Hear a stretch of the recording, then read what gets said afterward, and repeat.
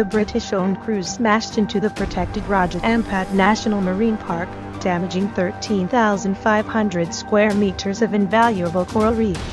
Caledonian Sky ran aground in one of the most biodiverse marine habitats in the world, carrying 102 passengers and 79 crew. The 4,200-ton liner crashed into the reef at low tide on March 4.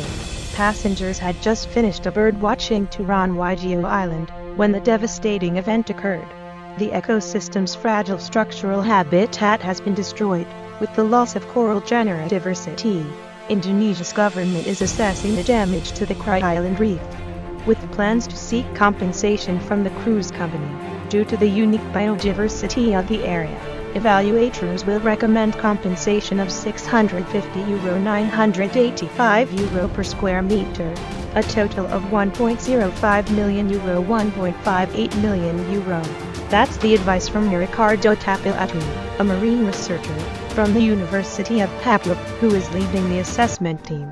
Mr. Tapilatu said a tugboat from Sorong City was deployed to help refloat the cruise ship, which is something that shouldn't have happened because it damaged the reef even worse.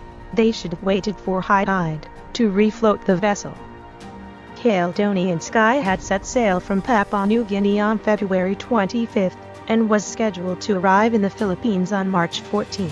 MS Caledonian Sky, owned by UK-based tour company Noble Caledonia, said in a statement, "We are working with local experts to understand how we can assist with the regeneration of reef.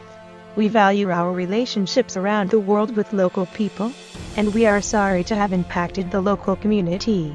Noble Caledonia has established a fund with the aim of helping the local population and contributing to the repair of reef. The company said it has provided this type of tour without incident for over 25 years.